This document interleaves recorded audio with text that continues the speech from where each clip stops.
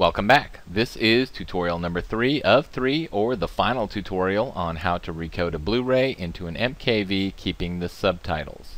For this tutorial we're going to be using MKV Toolnix 5.8.0. You can download it from this link. Once you download it, install it, you're going to end up with a shortcut like this.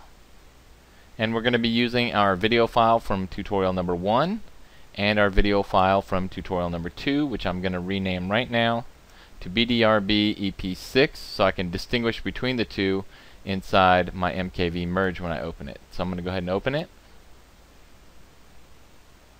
And here's our interface. I'm going to click Add. I'm going to choose the very first video file we made, the Make MKV one. Click Open. It's going to show you all the streams inside that one file. Video stream, audio stream, subtitles, 4 subtitles, and your chapter entries. So we know that we recoded it in tutorial 2 because we wanted a smaller video file of this container. So we're going to get rid of the video section of this container file. We're going to keep our audio.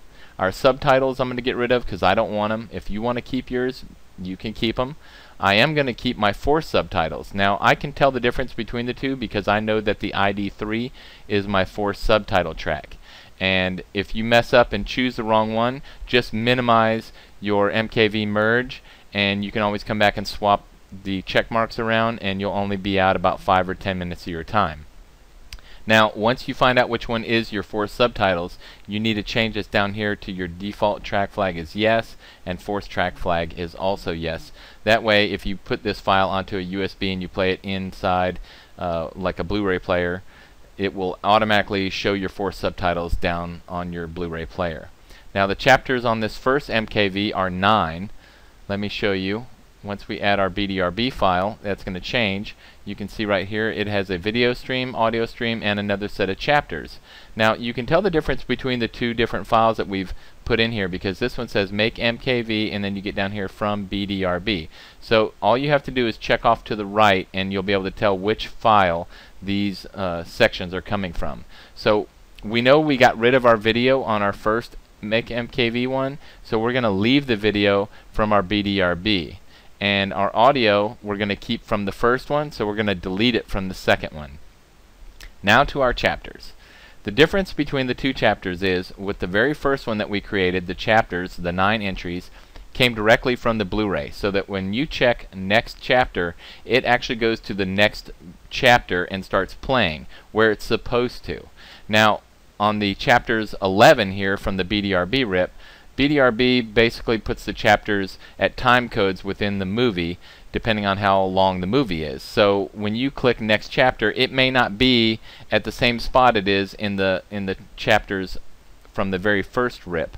Now that poses an issue because if you click next chapter and you end up in the middle of a fight scene, you missed the whole portion of the chapter where it should be if you had used the original chapters. So we're going to leave those and we're going to get rid of the ones from the BDRB. So essentially the only thing we're really doing is getting rid of the video from our original MKV and adding the video portion from our second MKV. So we're going to go back through and we're going to make sure we have everything set correctly before we hit start muxing. We have an audio stream, we have our 4 subtitles which have been changed, we have our 9 chapters, and we have our video. So we're going to go down here, check and make sure that you have a directory listed where you're going to have enough space, and then click start muxing. And depending on your computer, it takes anywhere from 3 to 10 minutes depending also on the size of the movie. Usually takes about 3 minutes on mine. There it is, 2 minutes and 42 seconds. So once it gets down to the end, I will be back on. And we're coming up on the last few seconds here.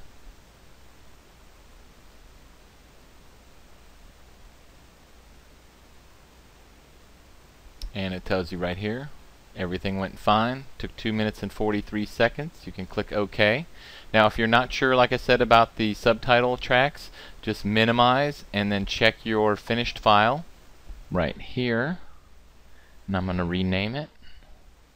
Now our final product is 4.32 gigabytes. Our BDRB rip was 4.32 and our original was 12.4.